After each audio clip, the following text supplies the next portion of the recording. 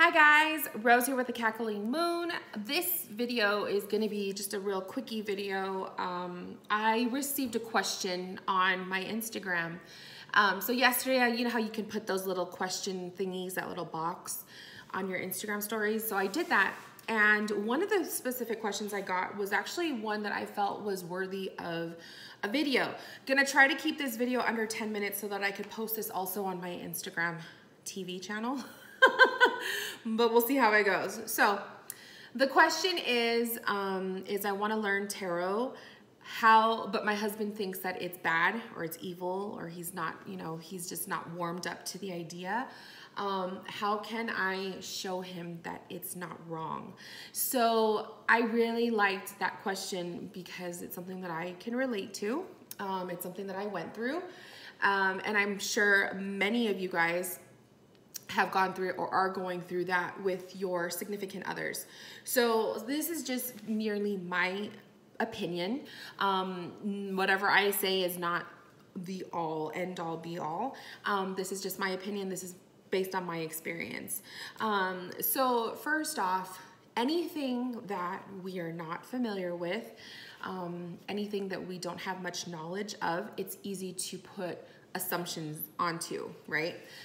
It's easy to assume things are negative or evil about it. It's easy to assume that it's wrong. It's easy to assume that it's not the right thing to do, that it's, we latch on to the stereotypes. And tarot, this amazing little deck, okay, has so many negative stereotypes to it based on lies, based on assumptions, based on people who are not familiar with the concept of it, based on Hollywood movies and TV shows. And so it's it has this reputation to it. And people who are not familiar with the cards or who do not really understand what the cards are for or how you work with them or the many different ways to work with them will automatically think of the whole majority opinion of it's an evil, taboo, blah, blah, blah, blah, blah. So breaking that, the first thing I would say is have your own knowledge of the cards. If you have already gone through, you have investigated, you read up on it a little bit, maybe you own a deck, you pick up a deck for yourself and you're starting to learn, you're watching videos on it. When you are comfortable with the concept of what you're doing with the tarot, you will feel 100 times more comfortable introducing it to a loved one or a friend or a significant other, okay? You will be able to answer their questions with so much confidence that it's going to kind of add a little spark to them. It's going to create this realization that, hey, maybe this isn't so bad after all. If you were to try to introduce this lovely deck to your significant other, friend, or whoever, with little to no knowledge of it, and they ask you questions about it and you don't even know how to answer, of course they're gonna look at you like, nope, you don't know what you're talking about. I'm gonna stick to my guns and this is what I believe.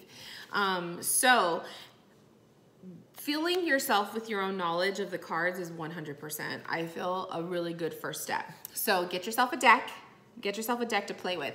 You do not need anyone's permission to own a deck, unless of course you're like under 18 and you have you got to ask your parents' permission because you don't have your own source of money. Then that's different. But if you're a full-blown adult, you have your own income and whatnot, purchase yourself a deck. You don't have to announce it to the world. Hey, everybody, I'm buying a tarot deck. Get yourself a deck. Get yourself a guidebook. There's many books that they sell at Barnes & Noble. There's sometimes the decks themselves will come with a guidebook. And start becoming familiar with it yourself, learn, read about it, become comfortable with it. And then the next thing I say is get rid of those stereotypical assumptions of how people use the tarot. People assume that tarot is used for fortune-telling devices, or it's used to tell when people are gonna die, or how much money you're gonna, whatever, It can, it depends on the reader. And that's the next thing I wanna say is, the way you choose to read your cards is how your cards are going to be treated and the energies that they're going to release out, right? And if you're going to be a kind of reader that is solely doing fortune telling or is solely reading for the dark arts, you know, like the dark, like negative spirits and like conjuring demons. I mean, like who would want to do that? But I'm just saying that if you choose to use the cards for that purpose, that's the energy that you're inviting into the tools. They are tools. You are the person utilizing the tool. So if you're going to be bringing in and welcoming that type of energy, then of course the cards are going to relay something a little bit more negative or more dark, right? But there's so many different types of readers, and I feel like once you get familiar with that, you can kind of identify what kind of a reader am I going to become. So like I said, there's fortune telling readers. There are readers who do this merely for their own personal benefit. This is like a therapeutic tool for themselves. There are spiritual readers. There are energy readers. There are pet readers. There are readers who like to solely focus only on love and relationships. Some people like to focus only on the career readings. Some readers are into everything. Like I feel like I'm the kind of reader that I'm like kind of an everything reader, but I do have my favorites. I do enjoy love readings and I do enjoy energy readings. So, you know, everyone's gonna do it in a different source, in a different way. And so once you identify what kind of readings you feel comfortable with, and I always believe that when you're first learning the tarot, utilizing it for your own personal self-discovery and you're learning for yourself, you are your own guinea pig, then you can venture out and try other different things.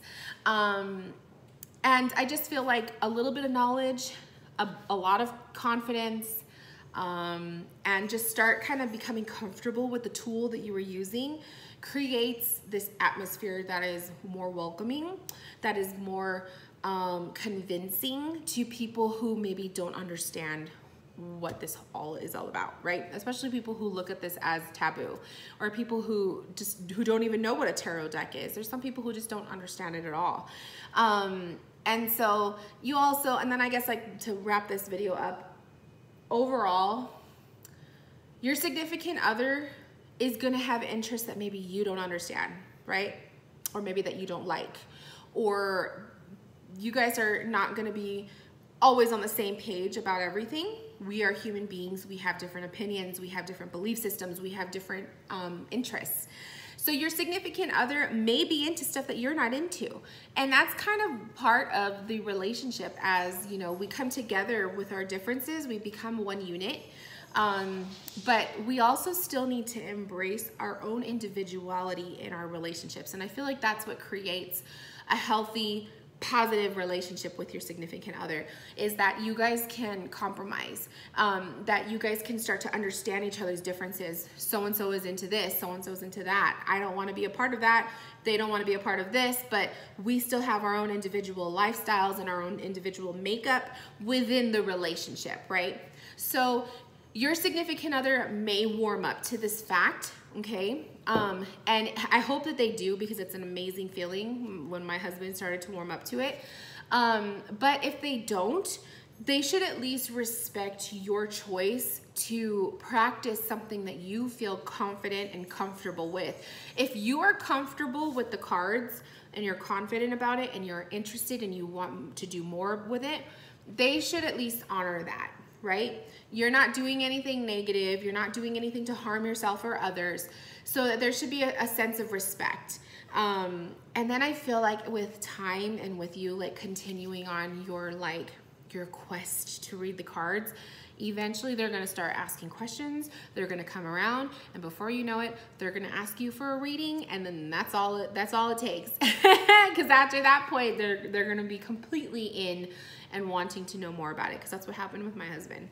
So I hope this answered your question, my love. If you have any other questions, please let me know. Send me a DM. But do your thing. Get yourself a deck. Start learning. Fuel yourself with knowledge. And then, you know, subtly start to introduce it and accept. If they don't accept it, maybe in time they will. Okay? Thank you guys for watching. I'll talk to you guys later. Love you. Bye.